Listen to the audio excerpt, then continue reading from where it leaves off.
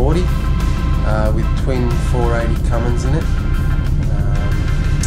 Ideal fishing boat, great sea boat, pretty hard to beat really. It's not very old and it's in good nick. Yeah, it's a 2004. Motor's been serviced quite regularly. It was an import from America. A guy in Sydney brought it in about 6 or 7 years ago, and we've had it ever since. And so is it 240 rig? Or is it 110? It's been completely converted to 240. It's got all brand new stoves, ovens, everything has been pulled out of the 110 and replaced with 240. It's got new toilet. There hasn't been much that we haven't replaced on the boat, just to bring it up to scratch.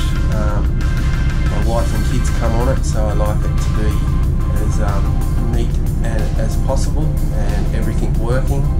Otherwise, it makes the day a bit unpleasant when things don't start to work. So what sort of person should buy it? It could be a great fishing boat, but it also can be used on weekends with your family. Ideally it is designed for fishing, but it still accommodates the family. We often take it to Darling Harbour and sleep on the boat over the weekend, long weekends, stuff like that. So it's a 3-hour run down from bridge to bridge, from Swansea Bridge to Sydney Harbour Bridge.